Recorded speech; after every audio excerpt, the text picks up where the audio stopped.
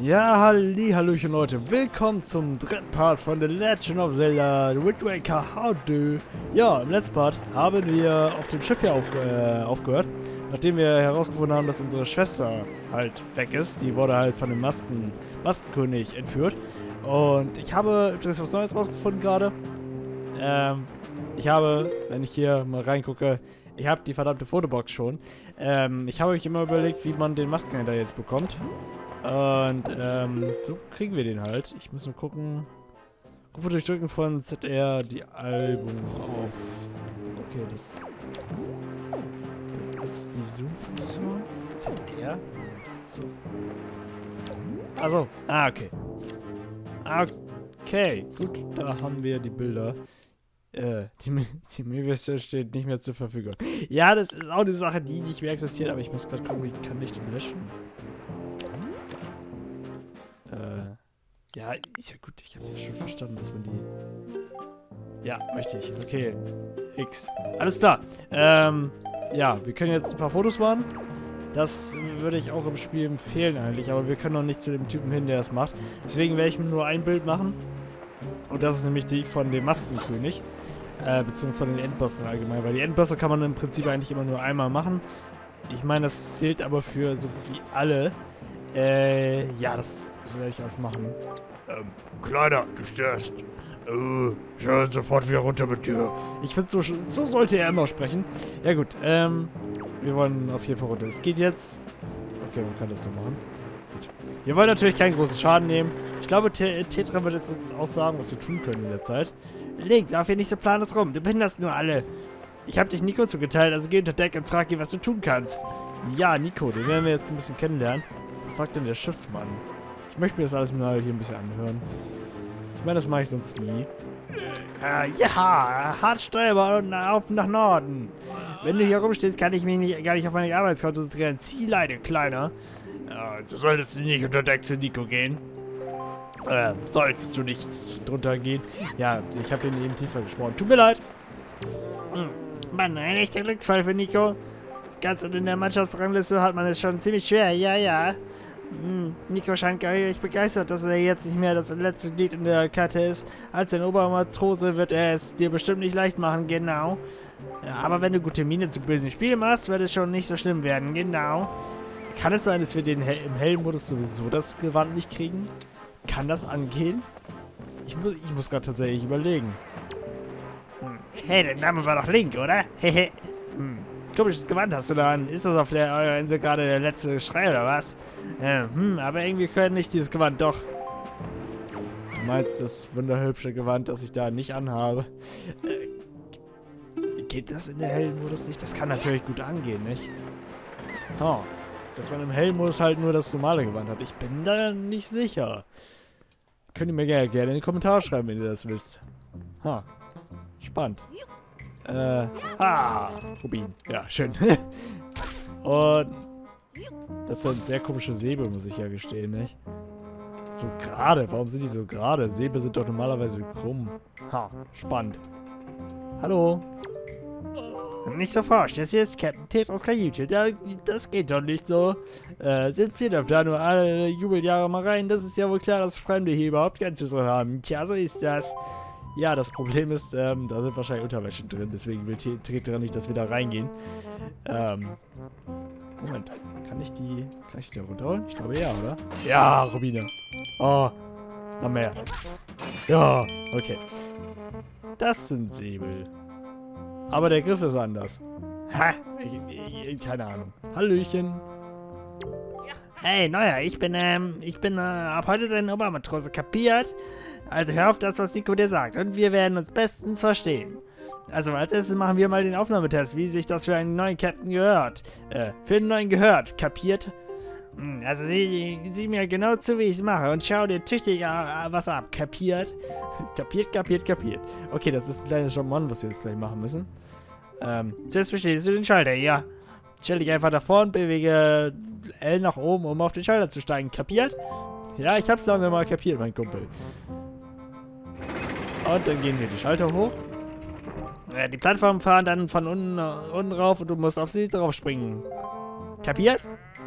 Genau, jetzt springt er halt los und dann müssen wir das auch machen gleich. Ja, dann musst du auf die Plattform vor dir springen, aber die ist ein bisschen weit weg, was? So weit springen ist leider nicht drin. Aber es gibt natürlich einen Trick. YouTube-Tutorials mit Nico. Wenn du aus Seil springst, kannst du dich an ihn festhalten. Mit Hilfe von L kannst du schwingen. Und wenn du A loslässt, lässt du los. Das ist doch eine tolle Sache.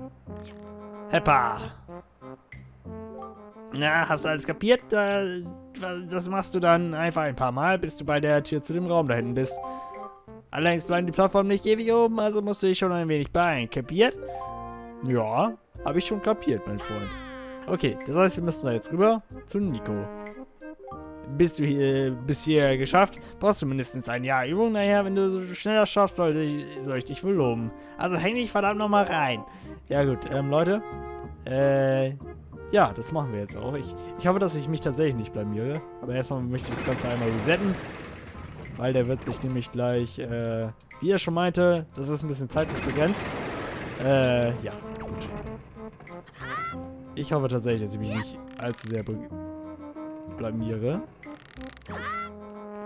Normalerweise ist es halt nicht unbedingt schwer. Ich weiß, wenn ich glaube... Zack. Zack. So. Hopp. Und... Hepp. Hi. Na?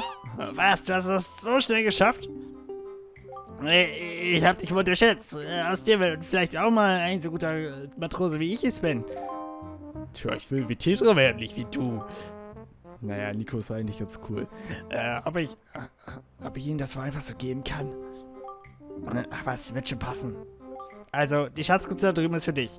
Kleine Anerkennung von deinem Obermatrosen Nico sozusagen. Nimm dir den Schatz besser schnell, bevor noch die anderen kommen. Vorhin, wer baut so eine Schatzkammer mit so einem Jamuan davor? Oh nein, ich habe eine Nachricht gekriegt. Naja. Natürlich habe ich das jetzt... Natürlich, das habe ich jetzt nicht gerade gemacht. Na gut, dann machen wir es halt nochmal, Leute. Ist das jetzt immer noch zeitlich begrenzt? Ich glaube, ja. Moment, dann resetten wir nochmal eben. Hepp. Ich will natürlich die Schatzkiste da hinten haben. Das war jetzt natürlich sehr, sehr, sehr peinlich, was ich da gerade gemacht habe. Gut, das heißt, wir müssen halt einfach jetzt nochmal rüber. Zack. Zack. Zack. Und... Zack. Zack.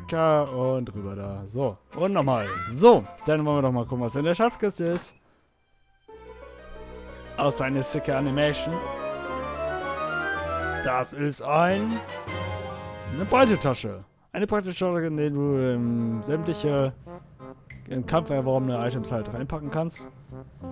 Gibt halt insgesamt 8 Arten davon. Und hey Link, wir sind bei der verwunschenen Bastion angekommen. Komm sofort drauf. Okay, gut. Jetzt können wir halt diverse Sachen machen. Das kann ich... Nee, ich glaube, hier war noch nichts. Ach nee, ich wollte dir doch noch so viel beibringen. Naja, ein andermal. Sobald du mit deiner Sache fertig bist, komm einfach wieder bei mir vorbei, klar? Ja, eigentlich bringt dir danach nichts mehr. Das ist nicht ganz so sinnvoll, da nochmal hinzugehen. Gut, dann wollen wir nochmal wieder nach oben. Und zu Tetra-Pack. Gut. Ja gut, da will ich nicht reinrennen in das Event. Gut, dann gehen wir mal wieder raus hier. Aus dem kleinen Raum hier. Okay, dann... Hey, Link, hier bin ich. Okay, dann gehen wir auch mal nach oben, nicht? Würde ich sagen. Ah, okay, man sieht es schon. Aber wir sind ein bisschen versteckt. Da hinten ist auch schon der Maskenkönig. Der sitzt da oben ein bisschen auf seinem tollen Thron. Was treibst du bloß so lange mit Nico? Ihr werdet doch nicht irgendwas um einen Schatz oder so gewettet haben, oder? Aber wie auch immer. Sieh mal. Das ist die verwunschene Bastion.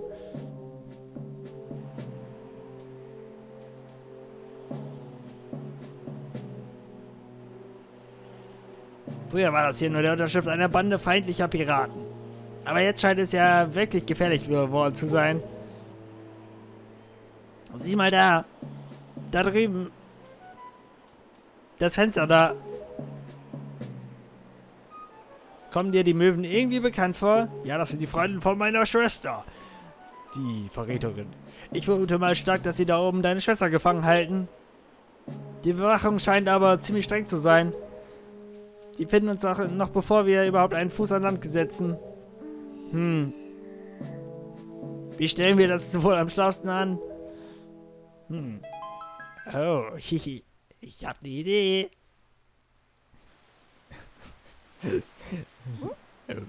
What? Die Szene. Du machst doch nicht so einen Aufstand. Ein paar muss man bei solchen Unternehmen eben mitbringen. So ist das halt. Aber ist die Sache völlig ungefährlich. Wir machen das schließlich ständig. Also, ist das alles bereit? Lass ihn ordentlich durch die Luft sausen. Ich will einen Flug nach Vorschrift sehen. 3, 2, 1. Linksmimik ist so episch. Ich liebe den Cell-Shading-Look dafür. Das bye bye.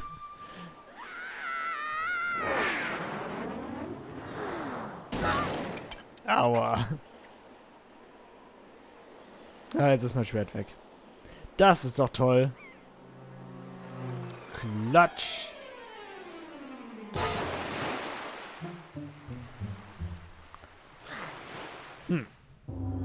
Verwunschene Bastion. Ja, Leute, das heißt für uns, wir wollen da rein und sowas von wollen wir da rein. So ungefähr die Hälfte. Ich bin schon wieder das Mann. Okay, oh nein, das Schwert. Tut mir leid, haben wir wohl etwas daneben gezielt. Haha, du schaust aber auch dumm aus der Wäsche. Der Stein, den ich dir vorhin heimlich zugesteckt habe, das ist nicht einfach bloß irgendein Stein. Mit seiner Hilfe kann ich sehen, was du gerade so treibst. Wie du siehst, können wir sogar kommunizieren, also drücke den Knopf, wenn dieser so aussieht. Ich habe den Stein in deiner Statusmenü getan, das du findest, wenn du im Item-Menü nach links auswählst. Nach rechts, Verzeihung, Leute. Aber du gibst mir ihn schön brav wieder, sobald du deine Schwester gerettet hast. Also verlier ihn bloß nicht. Dann mal los, frisch ans Werk. Aber pass auf die Suchscheinwerfer auf. Du solltest besser nicht in ihr Licht geraten. Okay. Ja. Gut.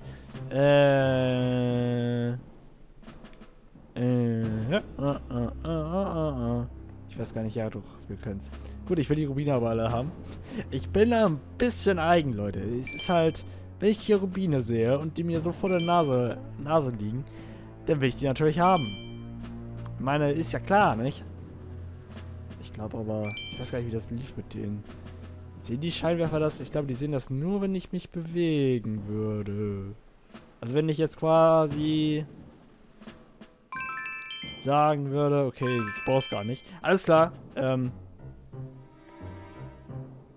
nö, sie sehen mich nicht. Okay, das ist praktisch. Gut, dann, zack, und rein da. Genau, hier müssen wir nämlich rein. Das ist unser erstes Ziel. Und ja, wir wollen unser Schwert halt wieder haben. Gut, wir haben ja halt überall die Möglichkeit, da sind auf jeden Fall Ratten. Hallo, Ratten. Ein bisschen davon, okay. Ein bisschen shiny. Da würden wir auch rauskommen, aber wir können auch erstmal da lang. Oh, das ist gar kein verstecktes. Ist da auch ein leeres bei? Oh nein! Er hat meinen Rubin geklaut. Okay. Ist das hier eins? Ich glaube ja, nicht? Ja. Okay, sind scheinbar nicht alle dafür da. Du.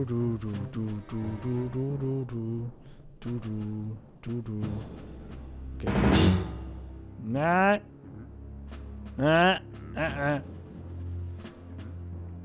Ich hab ein bisschen zu viel gewagt, glaube ich. Bitte mach nichts. Danke. Vielen Dank. Okay, ich glaube, das ist immer mit dem Lichtlevel verbunden. Also der hat ja so ein Lichtlevel unter sich. Und genau damit können wir halt ausweichen. Beziehungsweise dem müssen wir ausweichen, sagen wir es so. Da oben sind ein paar Fledermausis. Die dürfen da auch gerne noch mal ein bisschen hängen bleiben.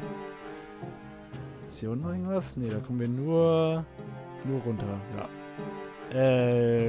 Jetzt haben wir da hinten wieder wahrscheinlich ein... Ist das hier eins? Nein. Nein, das ist keins. Okay, dann ist da hinten das hier. Das müsste halt sein, ja, sowas von. Du.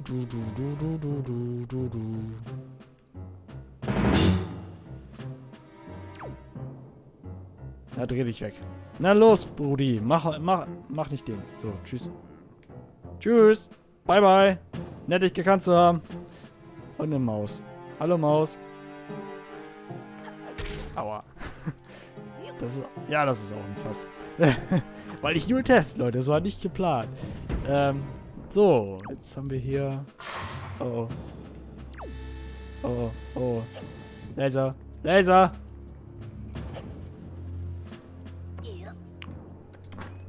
Gut. Badabam.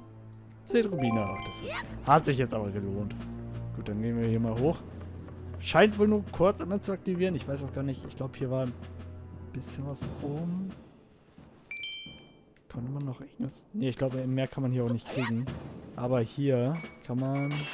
Zack machen. Und da gibt es nochmal 5 Rubine für. Und hier geht's nochmal weiter hoch. Alles klar. Dann haben wir hier... Ah, ich weiß gar nicht, was da unten war. Ich glaube, da kann man einfach nur raus. Hier könnte man noch weiter und da hinten kann man noch weiter. Ich gucke mir das mal hier ein bisschen an. Komme ich hier raus? Das ist... Okay. Link, hör mir zu.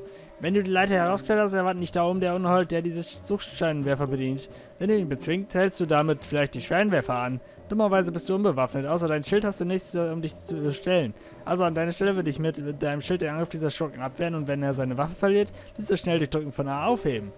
Naja, mal sehen, wie du dich behauptest. Ja, das ist nämlich ein geiles Feature in diesem Spiel. Es gibt nämlich die Möglichkeit, diverse Waffen zu bekommen. Das ist das erste Mal tatsächlich in Wind Waker passiert. Das haben sie halt später übernommen und ich glaube, Breath of the Wild ist das Spiel, was dann halt komplett dieses Feature hat. Man kann aber hier auch durchaus das hier nehmen. Und ich glaube, man kann sogar die Vase auf draufballern. Hi! Na du? Ja gut, da kann man nämlich die deaktivieren. Genau. Und da wir... So. Zack. Nein, ich hab's geworfen. Nein! Nein! Leg! Nein! Komm schon! Okay. Leg, was machst du denn da? Kann ich... Okay, so kann ich Schild nehmen.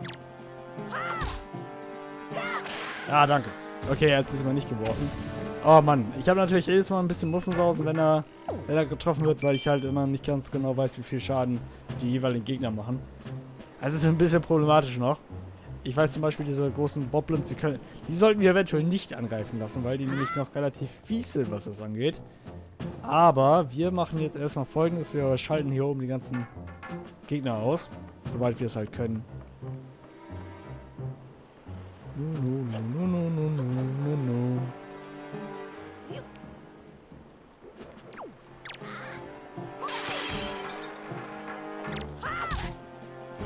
Ah, nimm das. Es ist leider nicht so mächtig wie der Deko-Stark zum Beispiel. Weil der war ja relativ mächtig in The Legend of Zelda. Ups. Ja gut.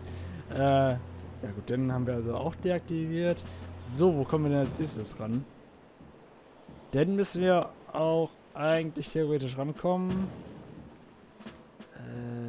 Ist auch, glaube ich... Den haben wir... Ist auch der letzte. Das heißt, ich kann da, meine ich, hier hinten lang, wenn wir die Tür benutzen. Ja, ich will da nicht runterjumpen.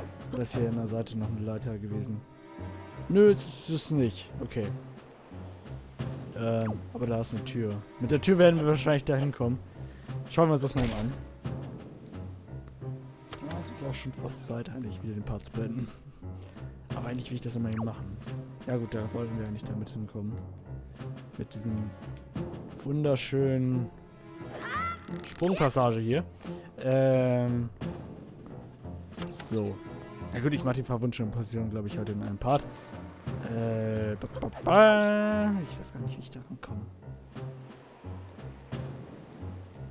Ach gut, wir kommen halt immer ein bisschen stückchenweise hier weiter hoch, nicht? Aber ich will da noch gar nicht hin.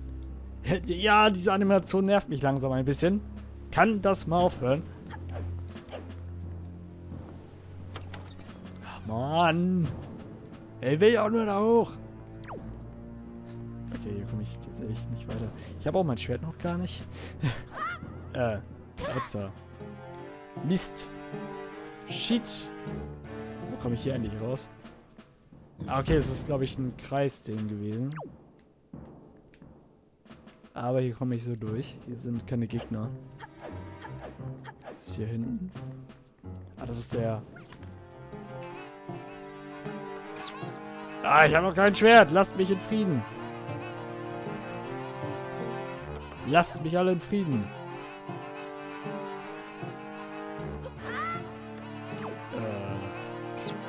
Oh. Hi. Oh. Oh. Oh. Hab.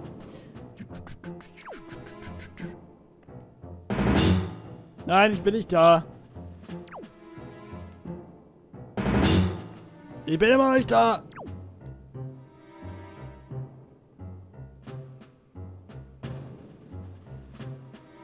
Oh oh. Ach, hier bin ich. Ach so. Ach so. Glaube ich. Oder ist... Ich dachte, das ist hier. Ich will gar nicht hin. Ich will hier gar nicht weiter. Sagen wir es so. Das ist nämlich, glaube ich, die Stelle, wo wir eben schon waren. Ja, Leute, das geht mir eigentlich ja gerade ein bisschen zu lang. Oh, fuck. Nein! Shit. Mist. Mist. Aua. So ein Ärger auch. Moment, kriegt man hier nicht irgendwas? Ja, Leute, ja, da oben seht ihr schon den Ausgang. Aber Leute, ich würde sagen, das wird eine kleine Pause würdig. Ich hoffe, der Part hat euch soweit gefallen und ich hoffe, wir sehen uns zum nächsten Mal wieder von Let's Play The Legend of Zelda Wind Waker. Bis dann und bye bye.